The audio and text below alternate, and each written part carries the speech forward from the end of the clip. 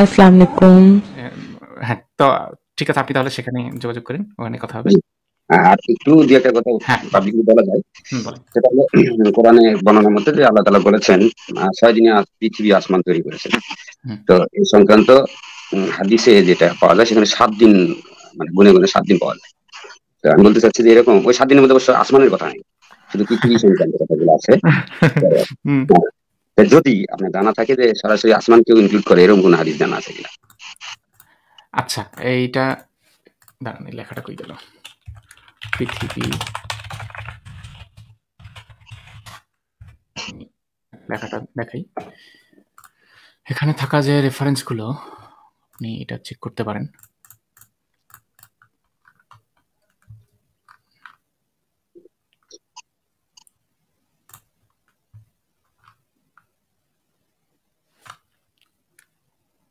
মানে আসলে ৫ নাম্বার আর ৬ নাম্বার দিনে তো আকাশের দিকে মনোযোগ করছিল।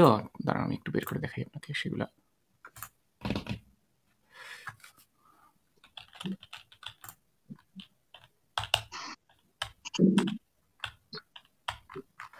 হ্যাঁ, এই যে আপনি মহাবিশ্ব সৃষ্টি, এটা দেখতে পারেন কোরআনে। পৃথিবী ও মহাবিশ্ব সৃষ্টি এরপরে যে আয়াতগুলো দেওয়া আছে এবং অনুবাদগুলো দেওয়া আছে, আপনি একটু দেখতে পারেন। এবং এই যে হাদিসের যেগুলা,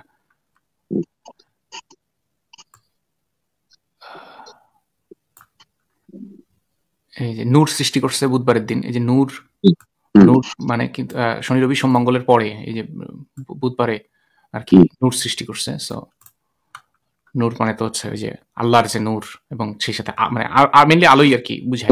তো এখন এটা যে কোনো আলো বোঝায়, হ্যাঁ। হ্যাঁ, এটা এখন আল্লাহর যে নূর, নূর দিয়ে আল্লাহর নূর দিয়ে যে আল্লাহ তার সৃষ্টিকে তৈরি করছে সেটাও বুঝাইতে পারে, বা এই আলো বুঝাইতে পারে।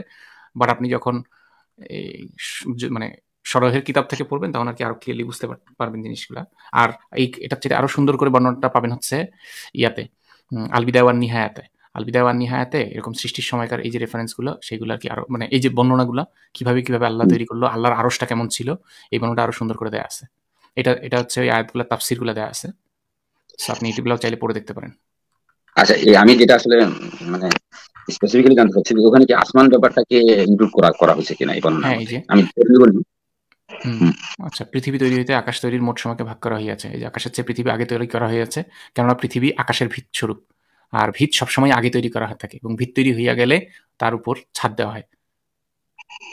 সো হ্যাঁ, আচ্ছা, সো এখন এটা এইভাবে বারের কথাটা ওইভাবে বলা নাই যে কি বারে এক্স্যাক্টলি উনি তৈরি করছে আকাশের এই জিনিসগুলাকে, বা উম, কি এটার নাম, ওই যেগুলো ছুড়ে মারে নক্ষত্র, মানে কোরআন অনুযায়ী। হুম, হুম, কোরআনে কিন্তু কমেটের কথা নেই, ধূমকেতুর কথা নেই। কোরআনে আছে যে এই শুটিং স্টার্স, মানে করা হয় যে স্টারগুলোকে ছুঁড়ে মারা হয়, ওইগুলার ওইভাবে বলা আছে। তো এখন সেই হিসাব করলে আপনি আশা করা যায় যে মঙ্গলবার থেকে এই যে কথাগুলিকেই তোমাদের মঙ্গলের জন্য, এরপর থেকেই আর কি তিনি মূলত আকাশ সৃষ্টি বা আকাশকে করলেন, সাজাইলেন। আচ্ছা, আচ্ছা।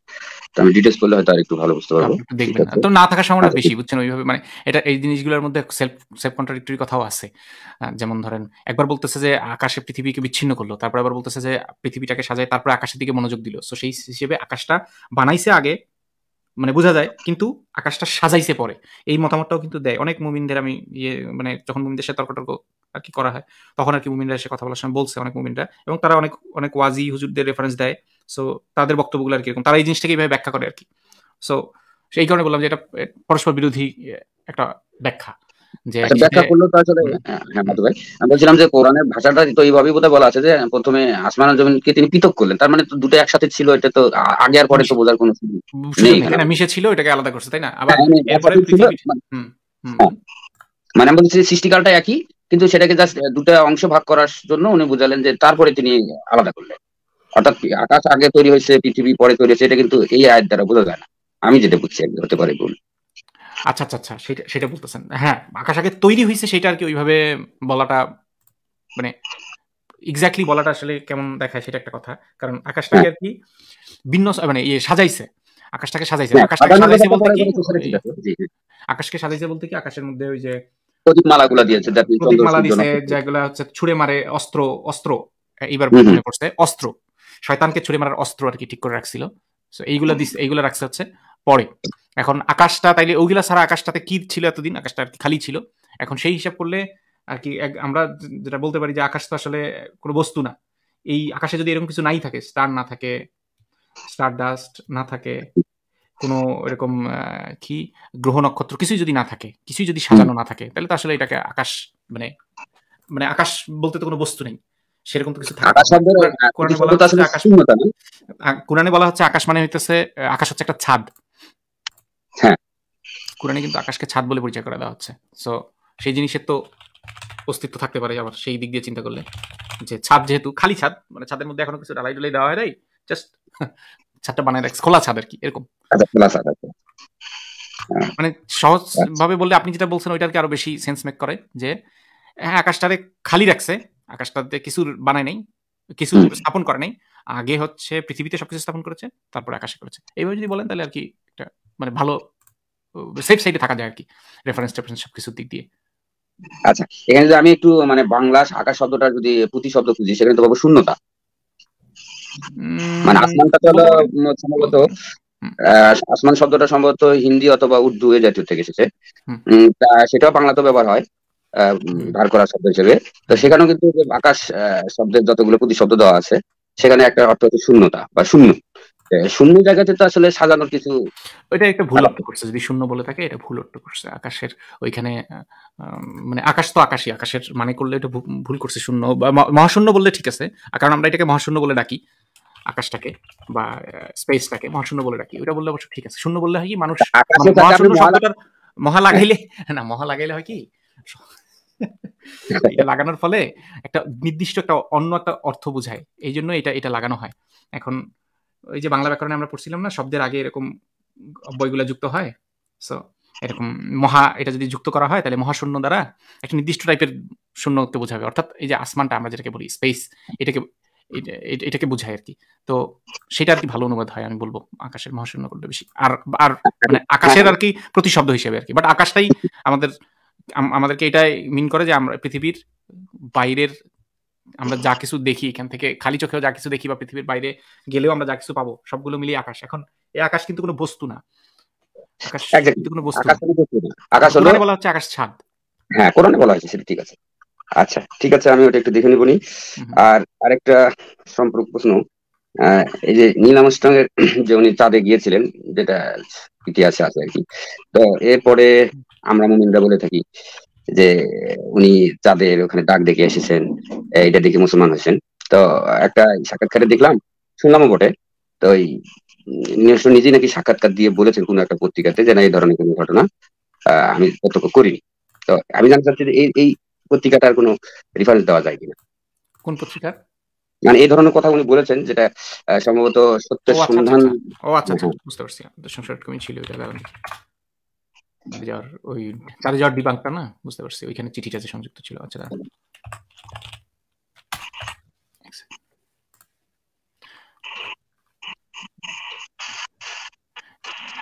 এই জিনিসটা সাইদিও বলছে, এই জিনিসটা ওই এর নাম কি আজহারিও বলছে, এই জিনিসটা এরা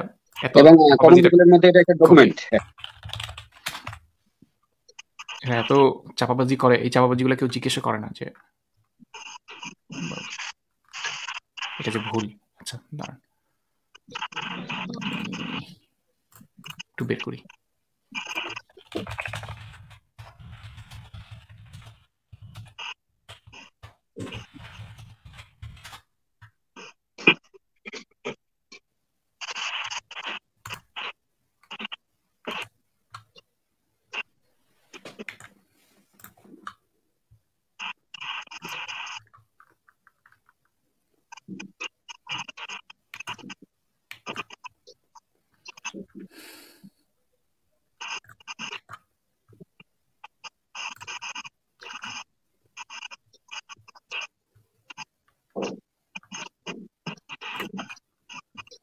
আচ্ছা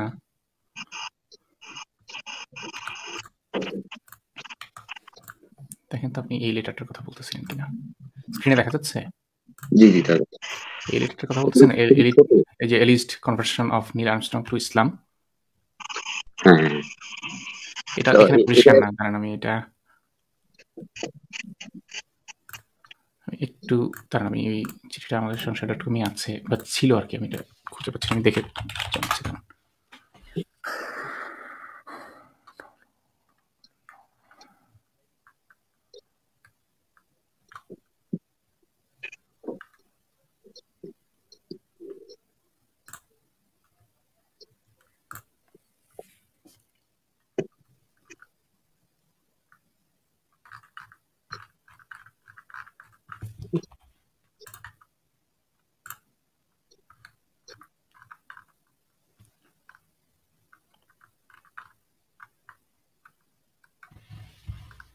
আচ্ছা, এই চিঠির টেক্সট ভার্সনটা এই যে এইখানে পাবেন আর কি,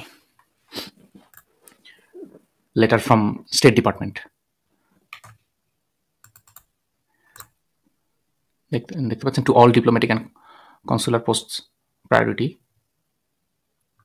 হ্যাঁ দেখতে পাচ্ছি। তো এটা কি বড় করার কোনো সুযোগ আছে? মানে খুবই ছোট দেখা যাচ্ছে,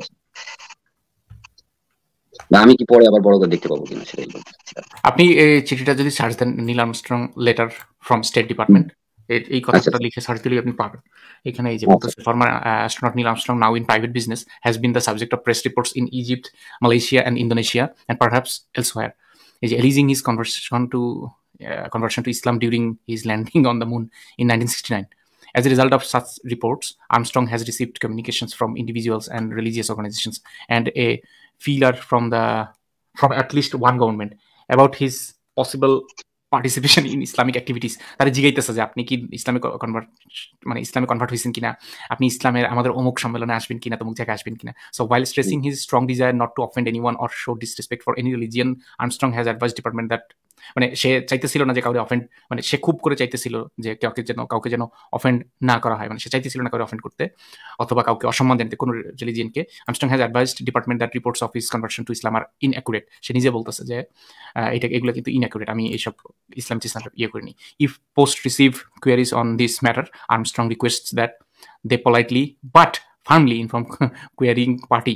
মানে সে চাইতেছিল যে এরপরেও এই যে এইটার পরেও এই যোগাযোগটা তার সাথে করা হলো, এই যে সে যে তার রেসপন্সটা দিল, এটার পরেও যদি কেউ তার সাথে যোগাযোগ করে তাহলে দয়া করে একটু পোলাইটলি কিন্তু একদম পুরা স্পষ্ট ভাষায় যেন যে জিজ্ঞেস করতেছে তাকে যেন জানাই দেওয়া হয় that he has not converted to Islam and has no current plan or desire to travel overseas to participate in Islamic religious activities. মানে তার কোনো ইচ্ছা নাই বা কোনো এরকম পরিকল্পনাও নাই, মানে ইচ্ছাও নাই, পরিকল্পনাও নাই যে বিদেশ ভ্রমণ করবে এই ইসলামিক রিলিজিয়াস কোনো অ্যাক্টিভিটিতে, ইসলামিক কোনো একটা যেমন ইস্তেমা বলেন, ওয়াজ বলেন, হজ বলেন বা মহাসম্মেলন বলেন, এগুলোতে অংশ নেওয়ার তার কোনো ইচ্ছা নেই। ওকে, ক্লিয়ার মোটামুটি। আচ্ছা, পরে আমি নিজে আরেকটু ভালো করে দেখবো। তো হ্যাঁ, এই ব্যাপারটা ক্লিয়ার হলাম।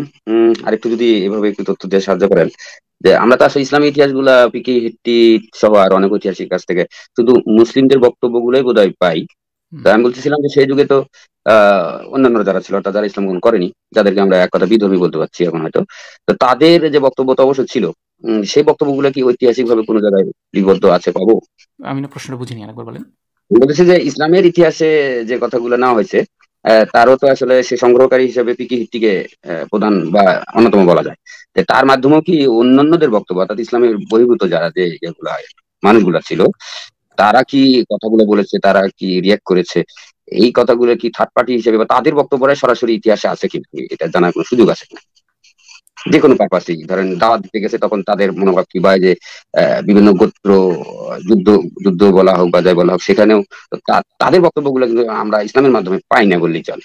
তো ঠিক আমি বুঝাতে চাচ্ছি যে তাদের বক্তব্য স্পেশালি ঐতিহাসিকরা কি কোনো জায়গায় কোট করেছে কিনা বা পাবো কিনা। মুসলিম স্কলার মানে কি সাহাবীদের বক্তব্য না কাদের না বক্তব্য? না না, সাহাবীদের না, অবশ্যই না। আমি বুঝাতে যারা মুসলিম নয়, ইসলাম গ্রহণ করেনি, তারা তো অবশ্যই কিছু রিয়াক্ট করেছে কথার মাধ্যমে, যেমন অনেকে নবী করিম সাল্লাল্লাহু আলাইহি সাল্লামের নামে।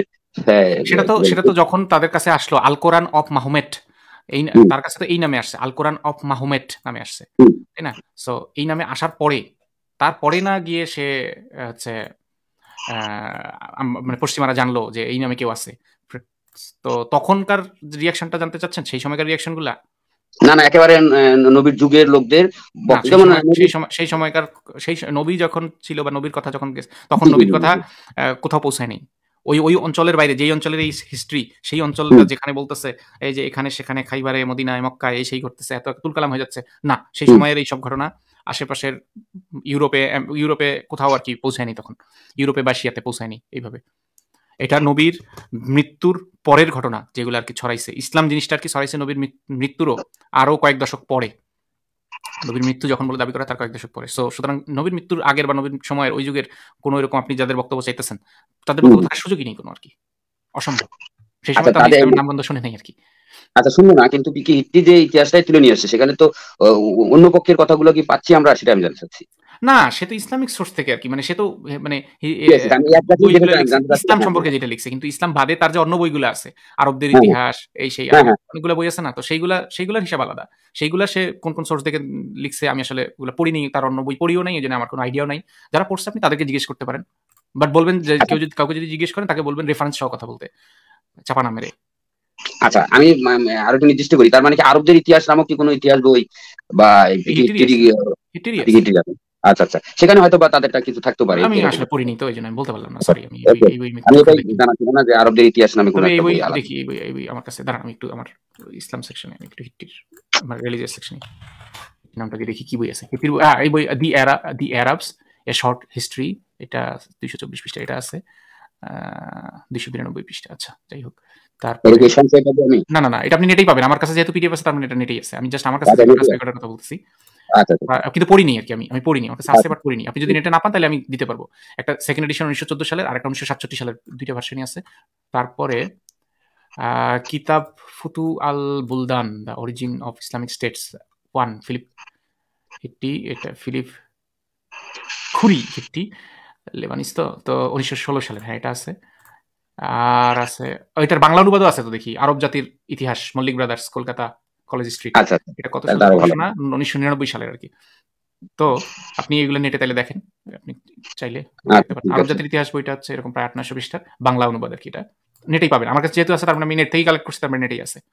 আচ্ছা আচ্ছা, সর্বশেষ যেটা আপনি যে লিংকটা দিলেন এটা আমি লাইভ শেষ করার পরে ওই কমেন্টে পাবো, ওই যে টেলিগ্রাম। হ্যাঁ কমেন্টে পাবেন, মানে এটা তো লিংক পাওয়ার দরকার পড়ে না তো। মাতুব্বর লিখলে মাতুব্বর নামে, মাতুব্বর ইউজার নেম দিয়ে তো একটাই আইডি আছে, আমি জানি না আপনি কিন্তু ওটা একটা পেজ আসতেছে যেখানে এইরকমই 64 জন বোধহয় সাবস্ক্রাইবার দেখলাম। সেটা চ্যানেল তাইলে, হ্যাঁ চ্যানেল। তো আপনার সরাসরি ইউজার নেমটা খালি মাতুব্বর, হ্যাঁ আর কিছু নাই আগে পিছে। আচ্ছা আচ্ছা আচ্ছা মাতুব্বর, ঠিক আছে আমি পরে আপনার সঙ্গে একটু কষ্ট দেবো আর কি কথা বলে সময় মতো। তবে আগে একটু দয়া করে ইন্টারনেটে সার্চ করবেন, করে যেই জিনিসটা পান নাই আমাকে সেটা জানাবেন, মানে কি খুঁজতেছেন ওইটা জানাবেন না আমাকে, ওইটা জানাইলে আসলে আমি তেমন একটা সাহায্য করতে পারবো না। কি খুঁজে পান নাই সেটা জানাবেন। যেমন আপনি সার্চ করছেন কিছু একটা লিখে, সেই সার্চ রেজাল্টটা আপনি যেটা সার্চ করতে চাচ্ছেন সেটা পান নাই, এইটা আমাকে জানাবেন। কিন্তু আপনি অ্যাকচুয়ালি খুঁজতেছেন যেটা, একটা বই ধরেন আপনি খুঁজতেছেন, এসে আমরা জানালেন, আমার আসলে খুব খারাপ লাগে এই জিনিসগুলো, এই জন্য আর কি জানাই রাখলাম। আমাকে ডাইরেক্ট জিজ্ঞেস না করে আগে ইন্টারনেটে একবার সার্চ করে দেখবেন, যদি না পান হ্যাঁ তখন আমাকে এসে আর কি আপনি করলেন, তাহলে খুব ভালো হয়। আচ্ছা আচ্ছা এটাও একটা নতুন কথা হলো। আচ্ছা আর আমি মূলত আপনার সঙ্গে যে ব্যাপারটা আলাপ করবো একেবারে পার্সোনালি, একটু টেকনিক্যাল সাইড আর কি, শুধু বাংলা কথা বলতে গেলে। জি ঠিক আছে, ভালো থাকবেন ভাই, শুভকামনা রইল আবার। জি আচ্ছা ঠিক আছে, শুভরাত্রি।